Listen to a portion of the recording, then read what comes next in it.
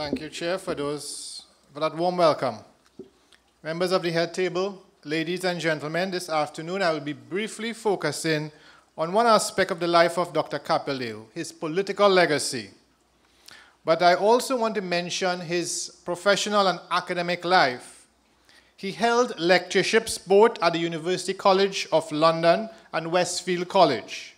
In addition, the University of Khartoum in Africa was honored when he served there as an assistant professor. Capildeo's academic legacy has kept him in the fraternity of Isaac Newton and Albert Einstein.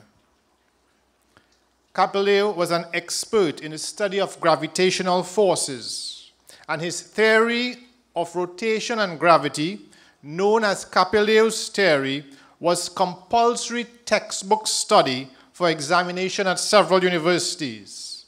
Furthermore, scientists at the United States Space Agency, NASA, they have utilized his theory in their space exploration programs.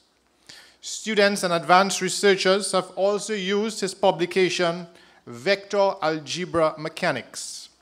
Several of his articles have been published in internationally recognized scientific journals. But who was this Dr. Capildeo, who was briefly appointed principal of the Trinidad Polytechnic in 1959? As principal, he was powerless as the PNM, the People's National Movement government, neglected his demands to increase staffing at the Polytechnic Institute. They neglected his recommendations to change the curriculum and also to have alternative sites. A frustrated Capildeo decided to leave this job and enter the political domain in 1959. As head of the Democratic Labour Party, the DLP, Capildeo would soon realize the fractures within the Indian community and also within the hierarchy of the DLP. He also understood now the very fragile nature of the Indian electorate. Eric Williams, as Premier of Trinidad and Tobago, held the advantageous position of influencing state policy.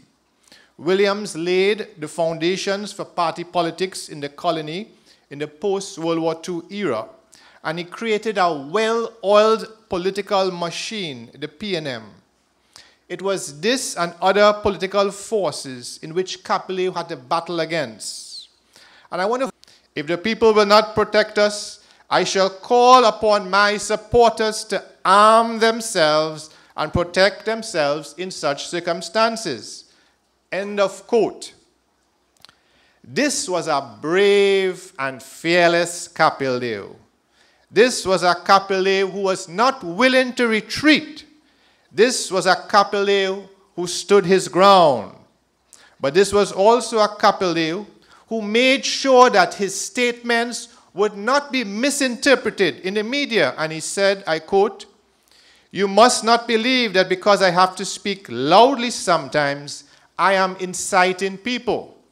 On the contrary, we are a peaceful party. We want to hold our meetings in peace in this territory." End of quote. In 1961, also on the campaign trail, Capildeo demonstrated his knowledge of international relations and understanding of imperialism when he suggested that Canada, the United States, and the United Kingdom should provide financial aid to the Federation, and that these three countries should help in providing markets for West Indian goods. The results of the 1961 elections were inevitable. The PNM secured 20 seats in Parliament, including the 6 newly created constituencies, while the Capildeo's DLP formed the opposition with a mere 10 seats. Allegations of electoral irregularities prompted a DLP boycott at the opening of Parliament, followed by more boycotts and walkouts. Furthermore, due to the inequity in government's allocation of senators, the DLP refused to nominate its 2 senators. It was a perfect time for Eric Williams to make his next decisive move. His political position in Parliament emboldened him to virtually demand independence from Britain. An embarrassed colonial office ceded to his demands.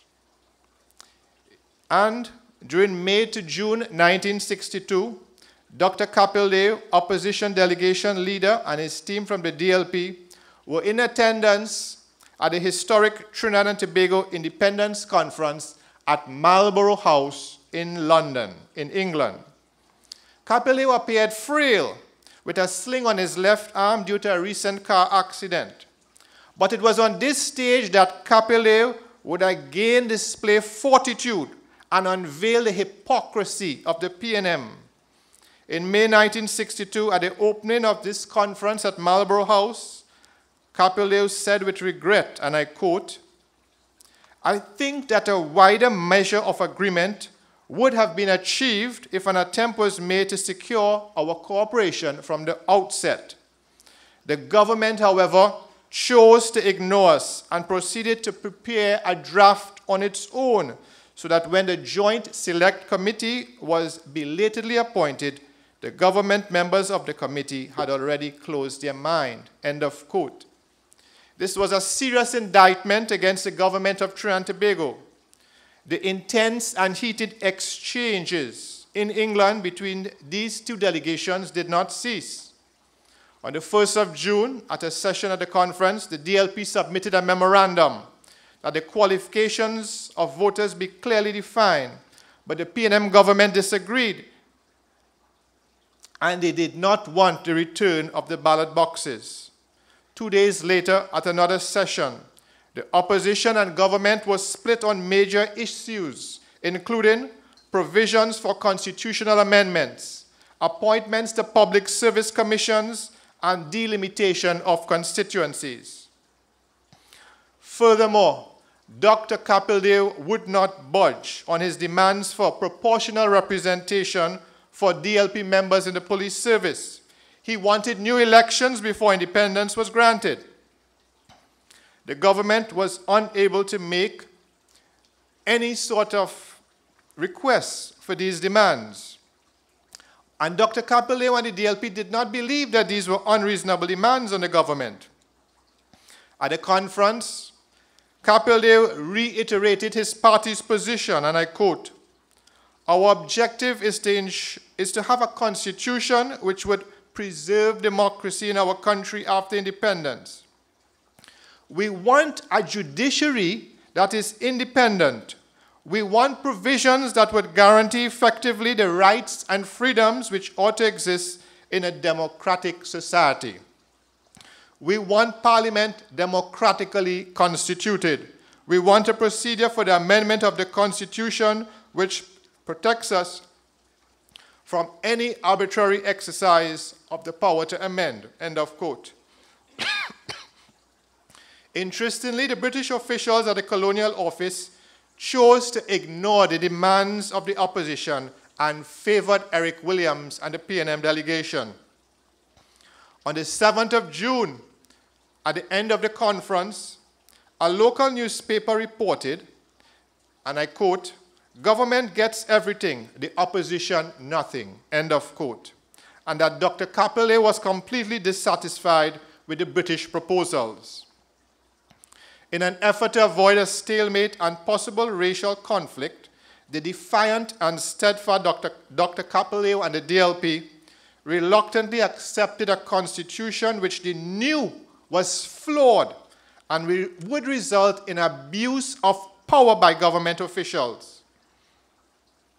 Capildeo was a personality blessed with an amazing vision who easily understood the rotation of the galaxy, but he was never fully able to understand the deep hatred between the two major races in the colony.